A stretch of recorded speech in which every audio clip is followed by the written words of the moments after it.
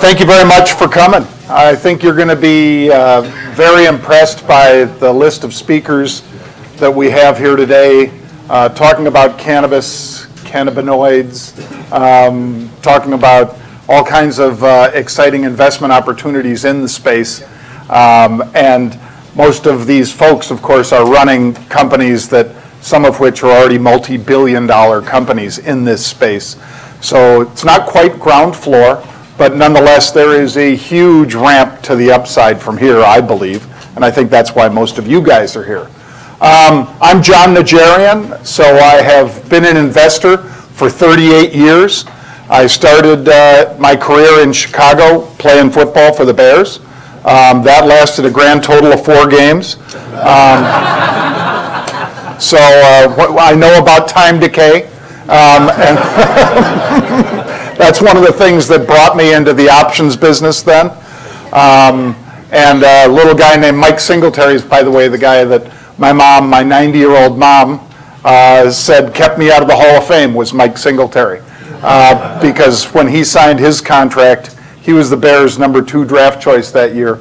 And he held out because he looked around and saw that they had injuries at linebacker and they had me. And so he figured I'll be able to get more money out of the Bears before I come to camp. And I was a free agent, by the way, which is one of the reasons that I picked Chicago. I actually, since I was a free agent, I got to pick between 4 or 5 teams that were asking me if I would sign a contract with them. Because if you're not drafted, you literally are a free agent. And to fill out their roster, they brought me in. But anyway, that's in the past. 38 years now since September of 1981, I started on the trading floor, traded down in the pits in Chicago, San Francisco, New York, and Philly. So I know a thing or two about how trading floors work, how to manage risk, how to mitigate risk with options and things like that. I think it's going to be one of the exciting things that you need to do with cannabis and with some of the companies that are going to be presenting here, because even though they are great companies, there is obviously a feeding frenzy at times for this space, not completely different from what was going on in digital assets or cryptocurrencies a couple years ago, but cannabis has multiple tracks that I think make it a better investment, and I'll cover some of those in the presentation here. One of them is medical, of course, and if you guys have ever seen somebody with Parkinson's taking some CBD drops under their tongue sublingual and see the reaction and how much it calms them down, and all of a sudden somebody goes from having uncontrollable shaking and tied up in knots to being able to sit there. That's amazing. Same thing with folks with epilepsy and things like that. So you can see why so many of us are excited about the space, but again, that's medical. There's going to be other scientific discoveries, of course, that are being made already in it, as well as, of course, recreational. And there's the biggest recreational facility on earth is just down the street from here, Reef, I believe it is. I've been in it once. And just doing some fact finding. That was all I was doing was fact finding. And as you guys know, though, the cannabinoids and CBD and all the rest of this, there is a huge segment of the population that wants to use that as recreational. Nothing wrong with that. It's legal in a lot of states, and it's in fact one of the things I think that might push it to become legalized across the whole country, and that is because of right to work and things like that, that there are going to be some pro athletes that are going to get clipped by this, that we've all seen an athlete here or there that gets banned for a game or a year or multiple years or even a lifetime because they're using a controlled substance. It's going to be a lot harder to do that, even though we all know that these are clubs, or they're operating like a country club could. For instance, the Masters, where they can limit the memberships and things like that. Private clubs can do things like that. Major League Baseball, football, basketball, and so forth. Those are private clubs, if you will. And I don't mean the ownership of the club, but I mean basically they can set the rules, what players have to do to be able to play. But sooner or later, some player who's making $1 million a week is going to be barred from playing because he tests positive for something that's legal in the state where he's ingesting it and so forth. And I think that's one of the things that's going to push this to the Supreme Court and hopefully speed through the approval process, because right now, as you guys know, since it's a controlled substance, a Schedule I controlled substance, banks can't bank it. Now, yes, there are credit unions that will do it. So a lot of these big dispensaries get charged for putting their money in the bank. They feel like they're in Germany or in Switzerland, where you get charged to put the money in the bank. But at least they can put it somewhere, because otherwise you have stacks of cash, you can't use credit cards and all the rest. So it's not a nightmare, it's probably a good problem to have, that people are throwing money at you. But when you can't bank, that's a real problem. And so one of the things that I'm already involved in is what will be a $500 million credit fund, where we lend to a lot of these dispensaries, growers, and things like that. More and more, of course, they're doing vertical integration. The guys grow their own, refine it, and sell it in the dispensary. Many of the people that we'll be talking about today do exactly that. But anyway, let me talk just for a sec about beta. Beta, whenever you hear us throw out these terms, whether it's on CNBC or to audiences like this, you've got things that move with the stock market. And if it moves 1-to-1 with the stock market, we say it has a beta of 1. So that's, for instance, if we're looking at the S&P 500, and when I manage money for people, that's what our benchmark is almost always, the S&P 500. So they're looking, okay, are you beating it, or are you not beating it? And they look at the beta of how you're performing to that benchmark. 1-to-1, well, most cannabis stocks are somewhere between 3 and 4-to-1, which is good and bad. It cuts both ways. So that's why on a day like today, when the market's down 1.5% or 2%, depending on which section we're talking about, because I'm high, whichever section we're talking about, you all of a sudden see the cannabis stocks, like the biggest one out there really, Canopy Growth, the one that Constellation Brands put $4 or $5 billion into Canopy Growth. Now that's a $16 billion stock, but it's down 8% today. So it's down almost exactly what you'd expect. It's got a beta of about 3.5, so it's going to move about 3.5 times what the market moves. So if the market's down 2, it should be down 6 or 7%. You guys get how that works, but that's why this is such a challenging space, because when you're investing in it, you want those outside, returns, the hockey stick like this, but it also includes the hockey stick like that, because a beta of 3 means when the market's bad, this is really bad. But I'm not so much talking about what's bad, I'm going to talk about what's good, so let's dive into the presentation a little bit. Whole bunch of moving parts in cannabis.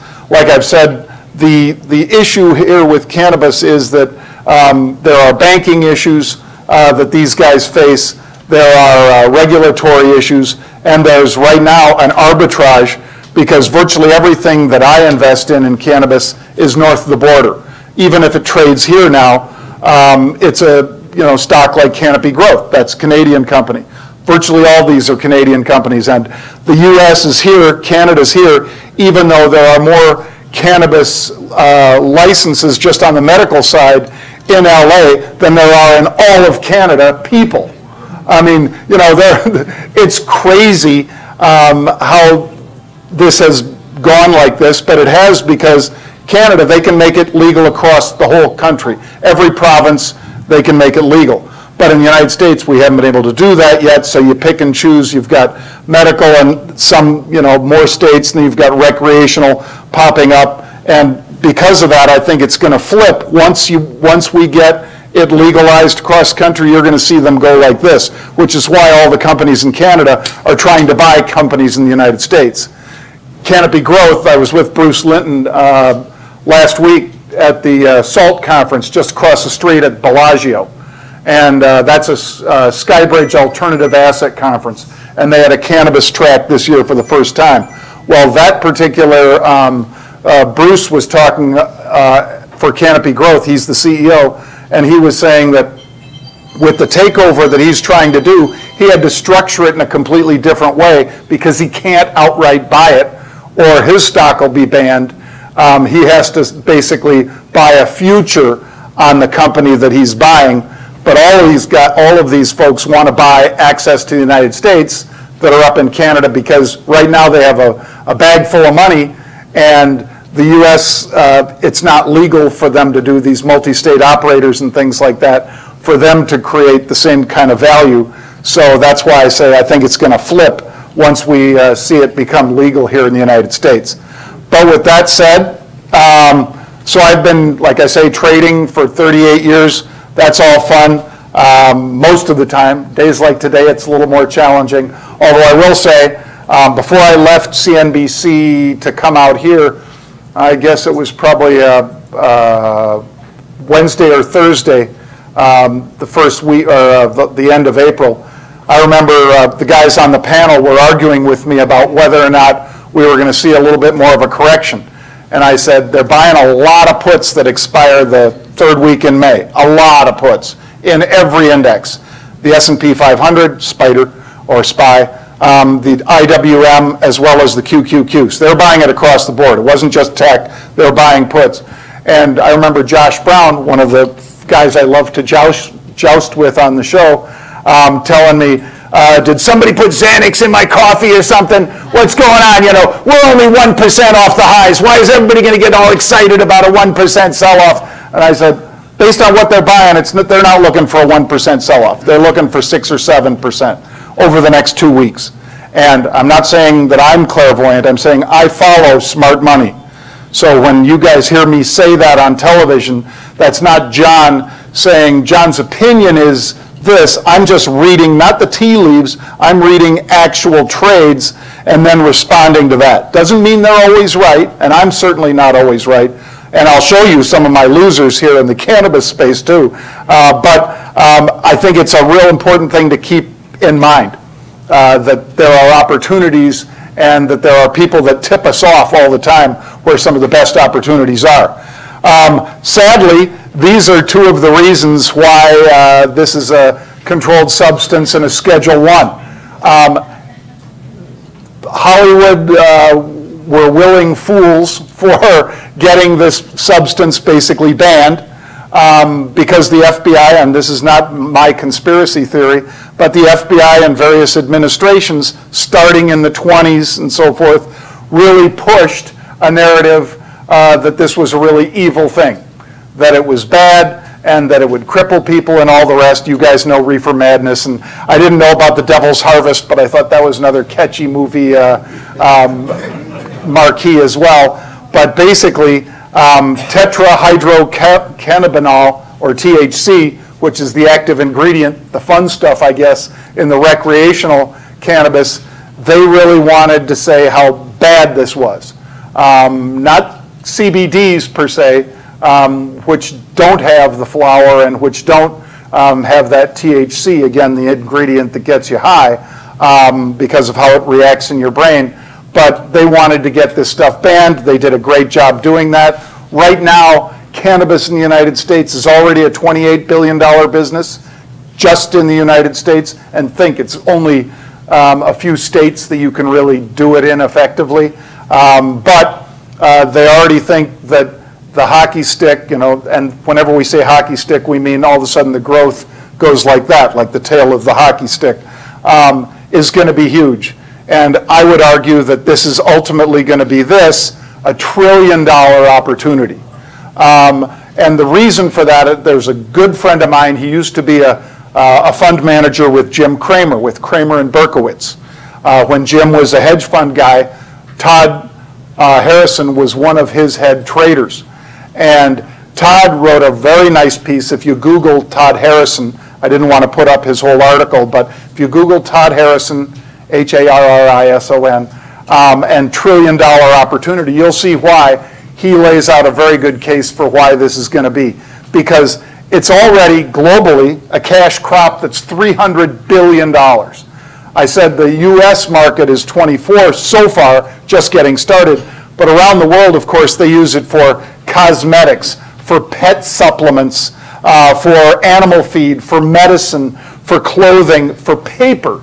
Depending where you are in the world, that's why it's this big cash crop. And some of you probably know it was also used in nooses that they used to hang people with, because it's pretty strong. If you've ever seen a big cannabis plant, some of them, 12, 14 feet high, you start wrapping those things around and they can be pretty darn strong, and that's why they were, in many cases, the rope that they used to hang people with.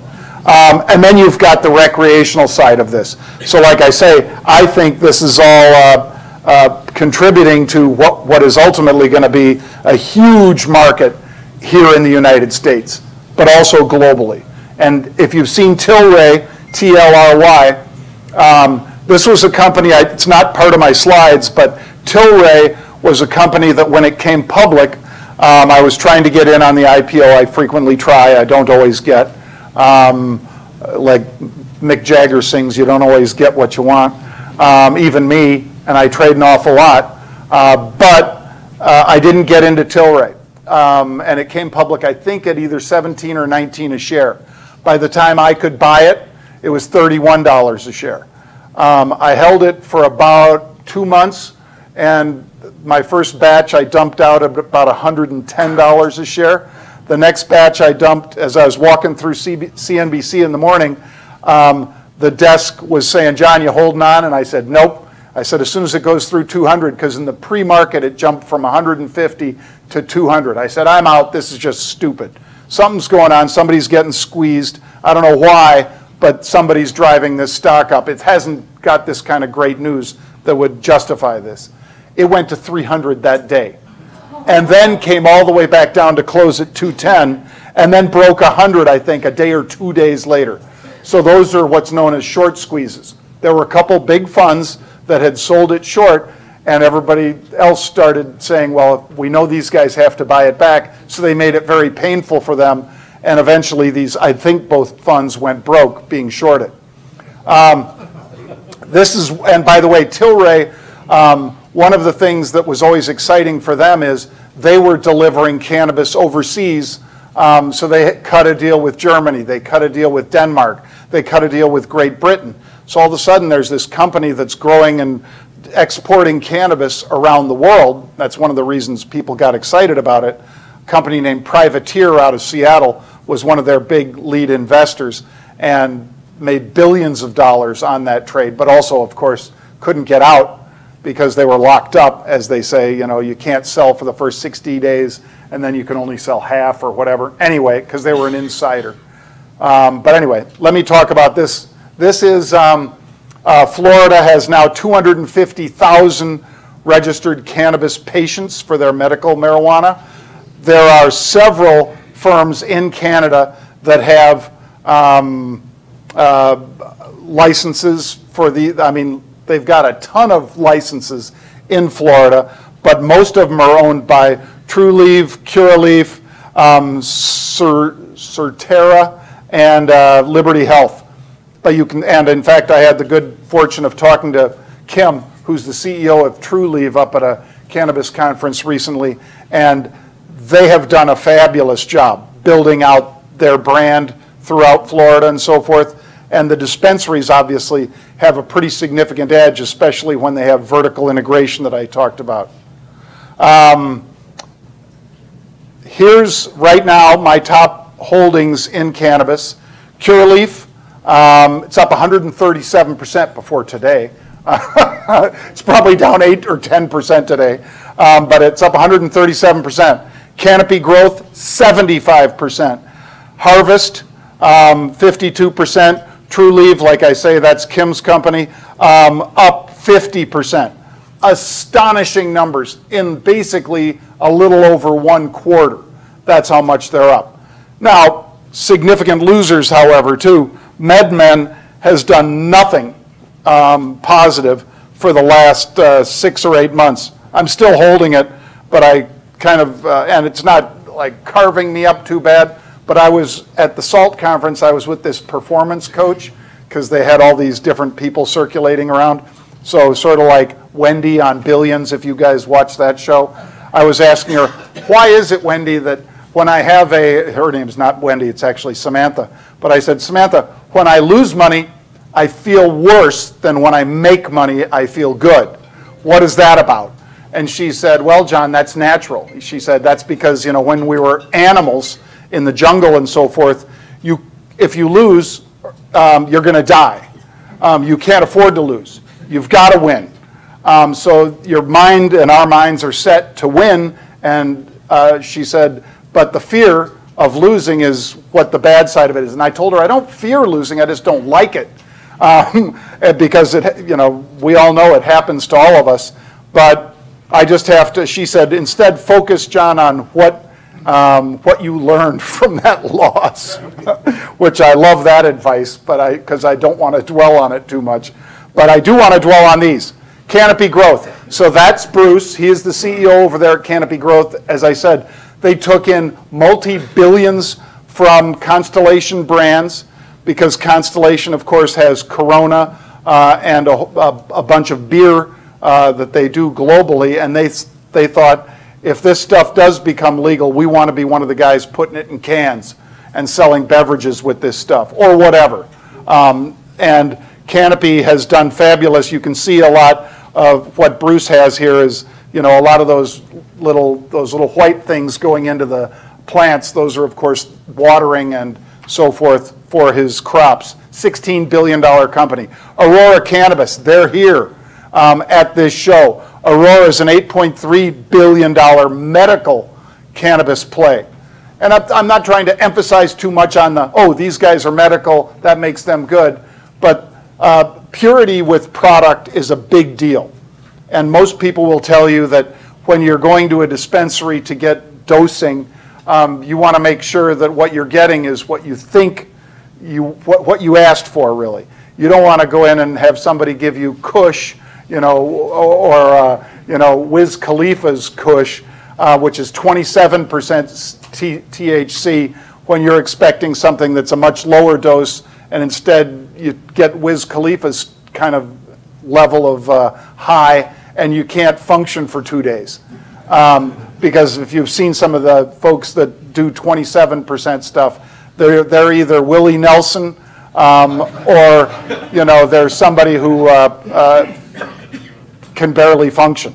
GW Pharma, so these guys, as the name sort of implies, they're looking at all kinds of different ways to make cannabis and CBD basically curing everything from cancer to helping patients with Parkinson's and so forth. This was one of the first plays that people had an access to in the cannabis space.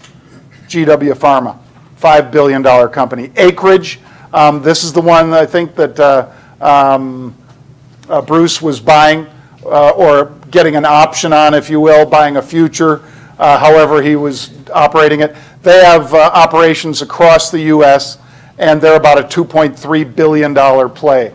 Afria, almost $2 billion. Medical cannabis powered by sunlight.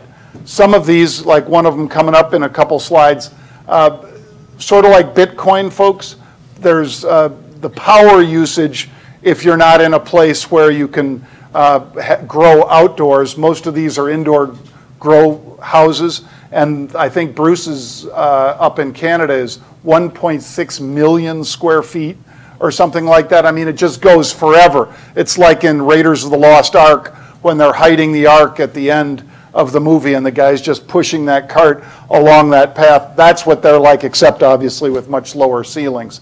But these are huge grow houses, which means in many cases that they have a lot of money to spend to get the plants to grow correctly. And so Afria, powered by sunlight. This one, OGI, or Oregon, that is also just a crazy, wonderful medical marijuana company.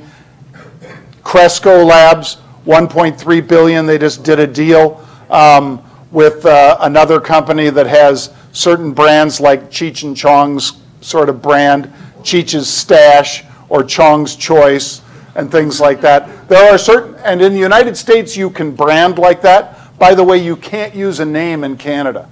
You can't have a more or less celebrity endorsement. when I was talking with Dan Bilzerian, who's got a cannabis company, whenever he's not being a playboy and hanging out with all these girls, he's actually the head of Ignite. And Ignite should be a billion-dollar cannabis play as well if they get their paperwork right. They brought in a guy from British American Tobacco, which his name's Jim McCormick, to try to get this to be an adult operation, because there's a temptation when you've got a brand like Dan to probably go over the edge. And Dan loves cannabis. He says, do you want indica or sativa? Sativa's what I take before I work out. Indica's what I take when I want to go to sleep, and so forth. So there are these different strains, as you guys know, that basically will become billion-dollar brands, and some of them will be sold in places like this, which is MedMen. And a MedMen store will feel a lot more, to those of you who haven't seen one, it'll feel a lot more like an Apple store. You walk in there and there's iPads all over the tables, and it's nice wood and stainless steel and things like that. The folks are in those red shirts with the MedMen on them and so forth. It'll feel very similar to an Apple store. That's the feel a lot of these dispensaries are trying to get. And yet another reason, beyond the recreational, when people go in and want, because in New York it's not legal for recreational yet, but the medical side of it is legal in New York, and they're selling now. And MedMen's more or less a California play, but they had to buy a store on Fifth Avenue to basically, put the flag in and say, we're going to run from here as well. So those are some of the stocks that when I'm looking at, here's CanTrust. Let's see, I'm just going to, because I'm running out of time, I'm just going to show you a couple others. Antheus Capital. This one is Village Farms. These guys grow tomatoes, okay? And they figured out with their grow houses and things like that, they don't just grow tomatoes, a whole bunch of crops, but then they figured, well, we'll get a license and we'll grow cannabis. We'll hire a couple of these folks and we'll grow cannabis, which obviously is a lot more profitable than tomatoes. And they use landfill gas to both heat the greenhouses and also some of the CO2. The plants love CO2. So they're sitting there, consuming the CO2. As you guys know how plants work, they belch out oxygen and they take in CO2. So these plants grow, I think, 30% faster because of the way these guys are addressing that. So when I started the presentation and I said there's a lot of moving parts, as you guys know, some of the plays in America have been like photonics, or believe it or not, Miracle-Gro. Scott's Miracle-Gro was one of the first things people like my brother Pete were buying as far as the cannabis play, because they knew they needed to have, the fertilizer to get the plants big. And when you see really big plants and things like that, like I've said, you'll see plants that are 12, 14 feet high before you get to the top with the flowers and things like that. Just amazing.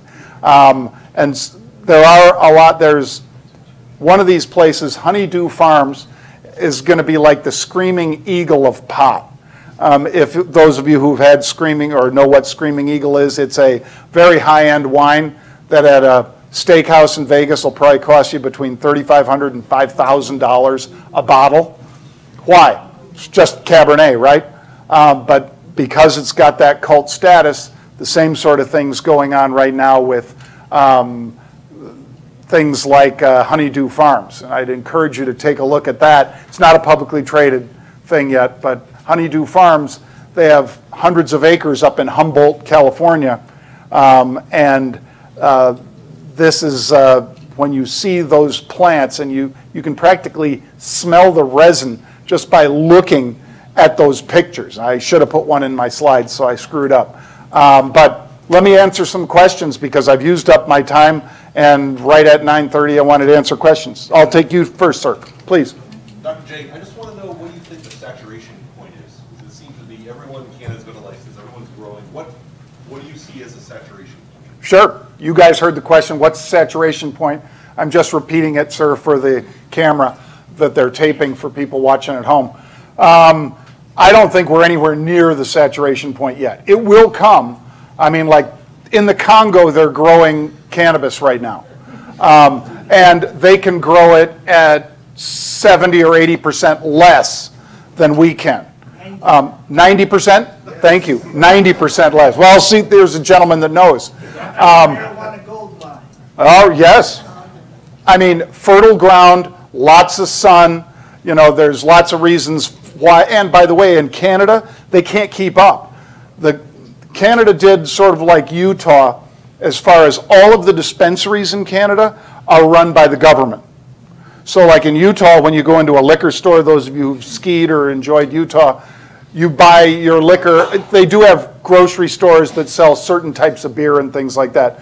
But all of the dispensaries that sell liquor are state-run in Utah. And the same thing's true in Canada. And they've exhausted all of the cannabis. They can't get enough cannabis in those places.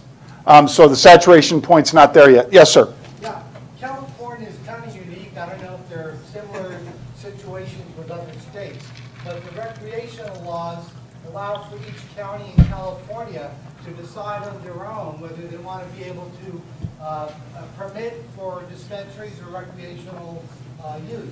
Yes, sir. Is that unique?